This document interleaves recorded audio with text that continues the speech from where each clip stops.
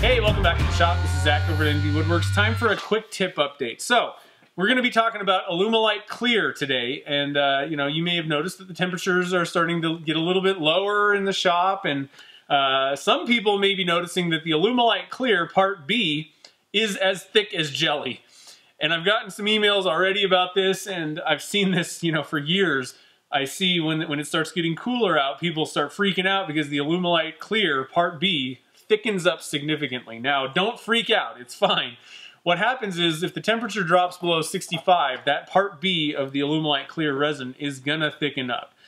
No big deal. All you got to do is heat it back up. Now, there's a couple of ways to do that. You could maybe use a heat gun. I think this would probably get pretty tedious, especially if you have a large quantity of it, like the 2-gallon kit.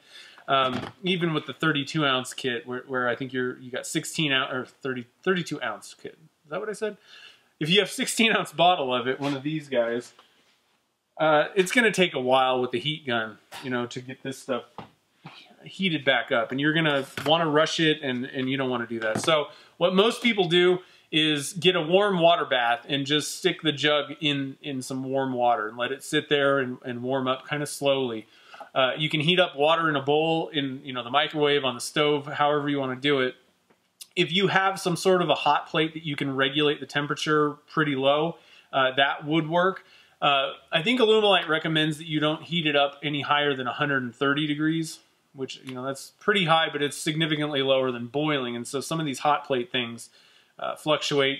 Ovens, I don't think I would stick it in the oven. I definitely wouldn't recommend that. So just get some way to regulate it, but slow is better usually. And so find, the warm water bath will do just fine. You may have to reheat the water once or twice, but once it's thinned out, give it a little bit of a shake and it'll kind of mix all the components back up and you're good to go. Everything will be fine with it.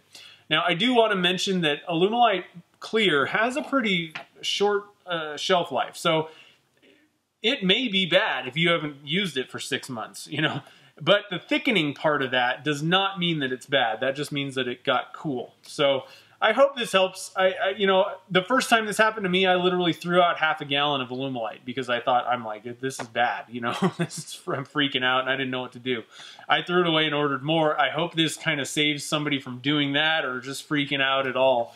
You're good to go. Just heat it back up, thin it out, and you're fine. So if you have any comments or questions, you can leave those down below. You can email me at zach@nvwoodworks.com. I'm out there on Facebook and Twitter. Again, I hope this helps out, and don't freak out. Your Alumilite's fine. So thanks for watching, and I'll see you in the next video.